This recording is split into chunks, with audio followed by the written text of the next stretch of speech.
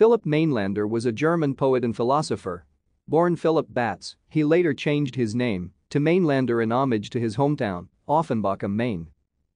In his central work, Die Philosophie der Erlösung, according to Theodor Lessing, perhaps the most radical system of pessimism known to philosophical literature, Mainlander proclaims that life is absolutely worthless and that the will, ignited by the knowledge that non-being is better than being, is the supreme principle of morality. Born in Offenbach on October 5, 1841 as a child of marital rape, Philipp Mainlander grew up the youngest of 6 siblings.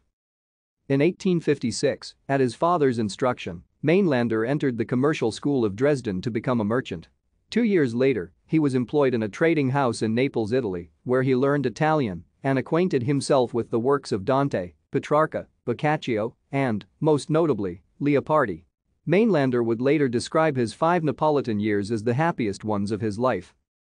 During this critical period of his life, Mainlander discovered Arthur Schopenhauer's central work The World as Will and Representation.